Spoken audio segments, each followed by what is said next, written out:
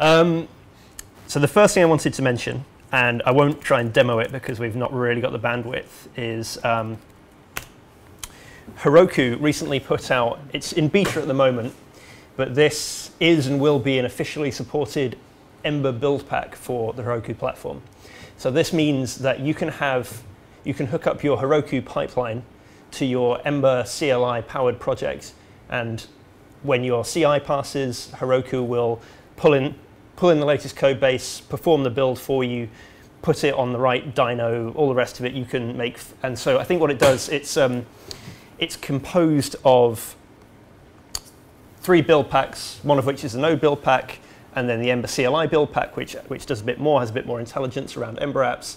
And then Heroku build pack static by Terence Lee is basically stands up Nginx on a dyno to serve the static assets.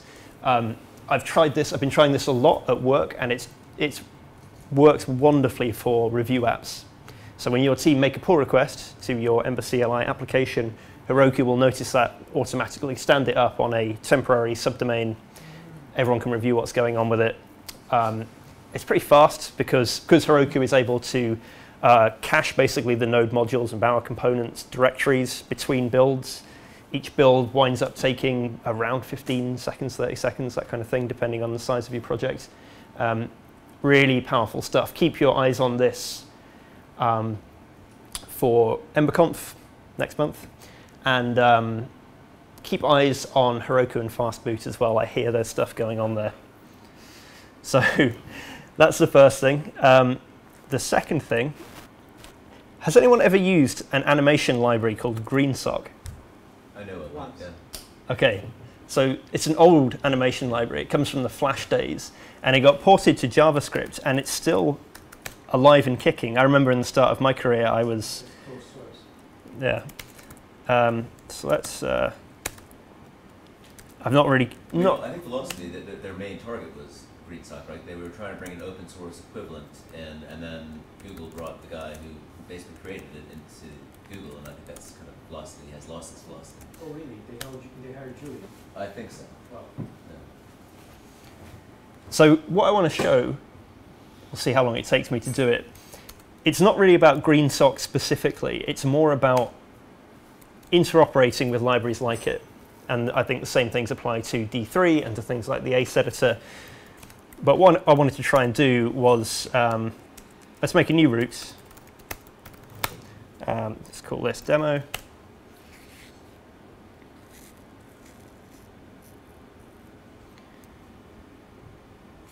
And eventually, let's bump the font size a bit. And let's make a new component. I'm going to call it cool component.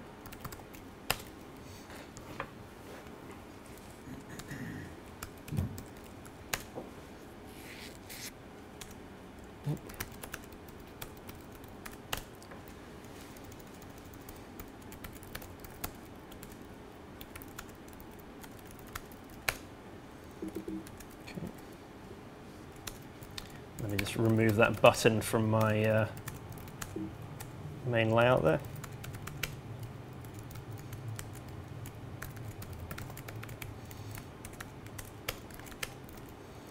And let's use cool component in here.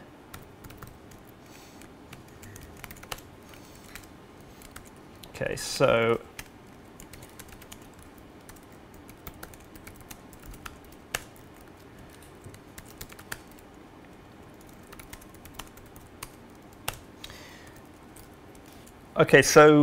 let's try and think of a simple application of this.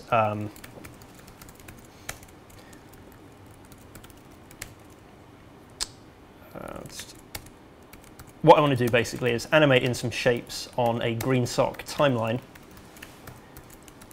but then allow Ember to control that timeline. And this is something I've been playing with at work. It was a client requirement that we use Greensock, and it just impressed me how straightforward it was. And do you know, I mean, so in terms of licensing though, what does that actually mean in terms of restrictions? I don't know. But basically, they gave a compiled version which you are allowed to use in certain projects, but not really commercial ones unless you buy a license from them and you come up with something and you install it. Runspire from Chicago, he's building a Greensock version of Smoking. Fire. Oh, So that's another thing about this. I've spent this week using Greensock with Liquid Fire, and interop is absolutely fine. It means that you end up not using the animate stop is animating helper functions that Liquid Fire provides, Right. but it's broadly speaking no problem at all. So let's make these say inline blocks. Did you see the difference in performance between the two though? I wasn't doing anything heavy enough really to notice. Right. Maybe on mobile it would have shown up, but... All right, so let's say we want these to drop in one after the other. So I'm going to import, let's go for the one thing that using Greensock really reminds me of the Flash days, I've got to say. It's not terrifically well packaged for importing into Ember, but Runspired. Chris Thoburn has created an add-on to allow you to use it. So I want this to come in. Let's say did insert element. Let's make a timeline, and let's get hold of those objects in here. These rectangles I've made.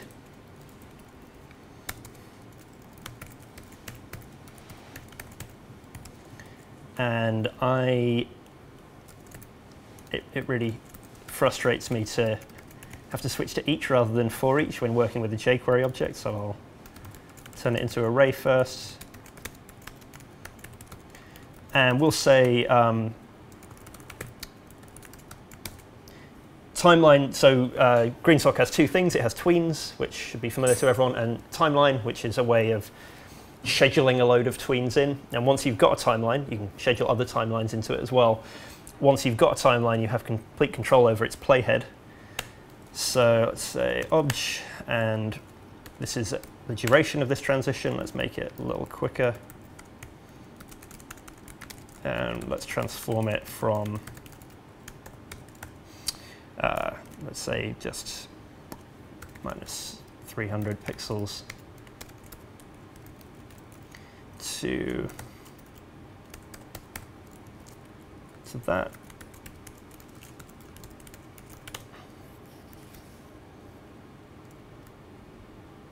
Okay, so there's a very simple animation. It's got the ability to schedule exactly into to determine exactly where in the timeline this thing comes.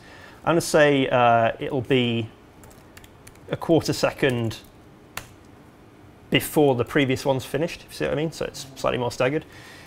Anyway, this isn't the point necessarily. The point is how to hook this up to Ember. So let's make a button, and when I click that button, in fact, I'll tell you what, let's say this timeline is paused to begin with, paused at the outset, and I'm just going to actually make the timeline available. That will probably punish me for re-renders, or for triggering a re-render. So let's make timeline. Or do it on init, maybe? Yeah, could do it on init, but then the DOM won't be available at that point. So let's say, let's say timeline is computed property that just returns a new timeline and caches it. And now we will have a stable timeline instance around, and that seems better. Okay, so on click of this button, oops.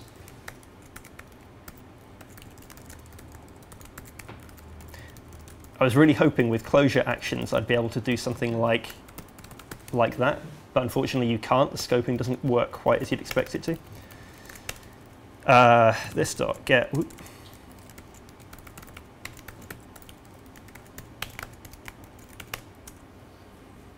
So let's see how that's all worked out. Oh, what did I? Do you not need the actions hash anymore? It depends. Depends how you address the action. So if you address it like that, You do. a named action, it will look it up in the actions hash. If you address it like that, it's just going to find the property. And then call action on it. Oh, Yeah. thanks. It's just a function. Yeah. Yeah. I do It prefer makes it. sense, right? Like, I do prefer to have it in an action. Define anonymous. Otherwise, why do we have the action? but you see, you could really use action. Because give me a sense of this is a method and this is actually intended to be called from the template. Who can see what I've done wrong here? See what thing here is. Button size action hash is not going to be called from the template. It's internal. So that's only from Component default. I would have expected that to work. Let's see. I was wondering whether that was it. I tried that once and it didn't work. Yeah, well, because what is this in this context? I guess self. But then again, there is no this for it to have to deal with. I'm surprised about that. Well, in that case, I'm going to do what was suggested. Not waste any time.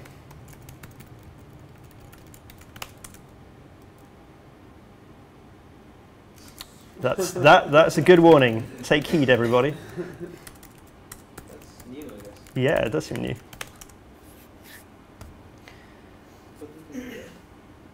Oop. Okay, cool. So I've got play. Let's add in a pause button. It's probably a little too quick for me to work with at this point, so let's make this thing a little bit slower. And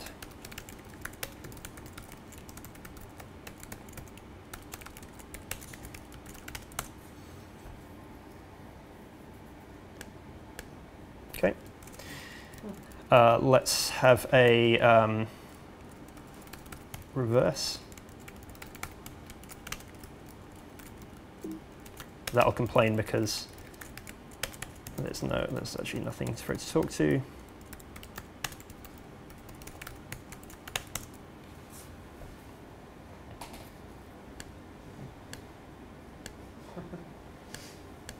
Okay.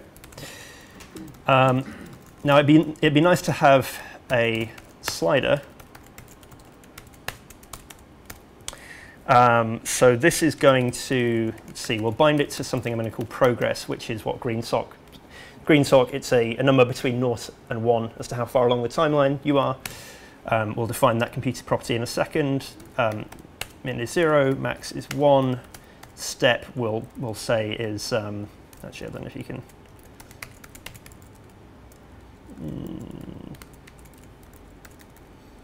say a fairly small increment. Whoop.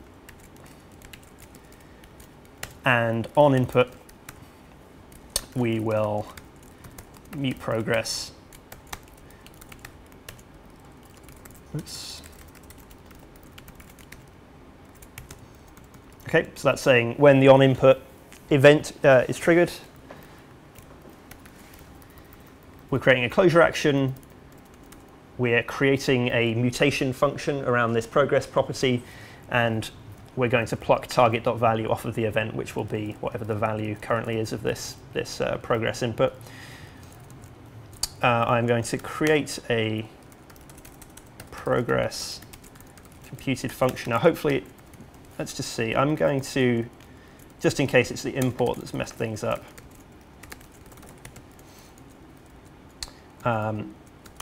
This doesn't really depend upon anything. I mean, technically it depends upon the timeline, but we won't worry about that for now. So to get this, what we're returning is this.get timeline.progress. In Greensock, the getters and setters tend to be this way. A function with no arguments gets the value. A function with arguments sets it. I do not expect this to work first time, but we'll see. Let's see. Oh, so the thing I need to do in order to fully wire this up, it wouldn't just work automatically, is this timeline. Let's just break this out a little bit. needs to tell our wrapping component when things are changing. So there is. You got a typo. Where's my typo? Oh, Tim line. I've typed that about 300 times this week. So on update, we're just going to notify property change of progress. And in fact, let's just. I'm gonna tempt fate with that.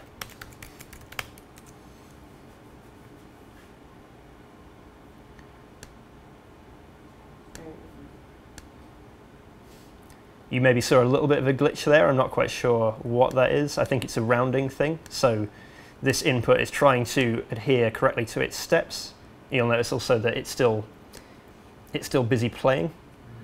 So it's trying to fight you as you drag it, but that's really easy to fix.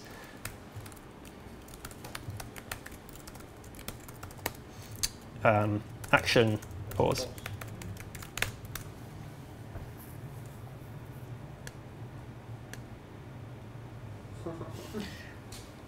That is awesome. So I found the same thing with D3.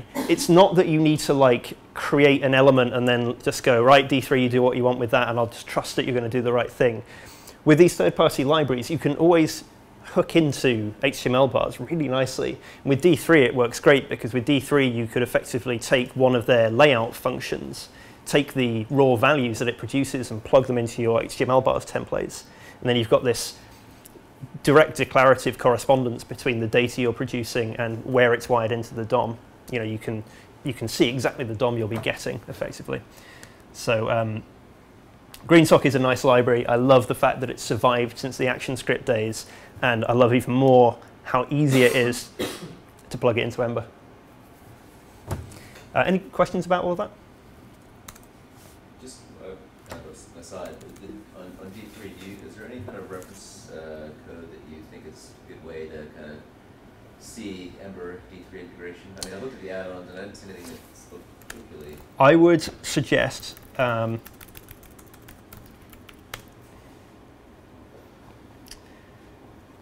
now conferences. Yeah. Yeah. EmberConf 2015. There is an absolutely wonderful talk from this. There's a young kid. Younger guy, yeah, Chris Henn. Dynamic graphic composition with Ember. Yeah. Off the back of this talk, he ended up working with Tilda for a while, and this is just perfect. This is like Miguel level of component composition. So yeah, check this one out. This is really great. Well, maybe we shouldn't talk too much about D3, but apparently it's going to go through a major release soon, which is going to make it a lot more modern in the way that people interface. It's supposed to be a pretty significant change. Oh, really? I didn't know that. That is. It's meant to work with SPAs more and so on and so forth. Sounds good. I mean, I think with D3, all of the functions it's composed of, all of the different built-ins, you can always pluck them out fairly easily. And you know, if what you want to do is interpolating between one scale and another, there's a function for that. You can just use that on its own. If it's a certain type of what do they call, chloroplath layout or whatever it is that you're after, there's always the function standing by itself. Feed it some data, get some new data back, and you can plug that in. And especially now in the Glimmer days where we can have maximal DOM reuse, it's a really nice integration. Okay, so pub time. I just had, I remember something everyone should know. If you go, this thing, binding value of an input and using an input to update the value, is something that used to fail with regular inputs because you lose the cursor position when you update the value. Ember.js, if you go to pull request inside Ember. A pull request by Martin, right? Yes.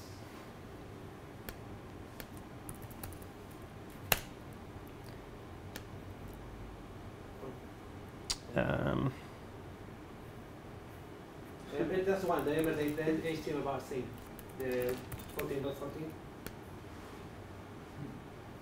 Oh, here we go, yeah. The thing is, now there is really no reason to use the input helper anymore. I mean, the angle brackets input. This happens to be around 40 to 60 times faster and consume like 20% of the memory. So don't use the other one ever.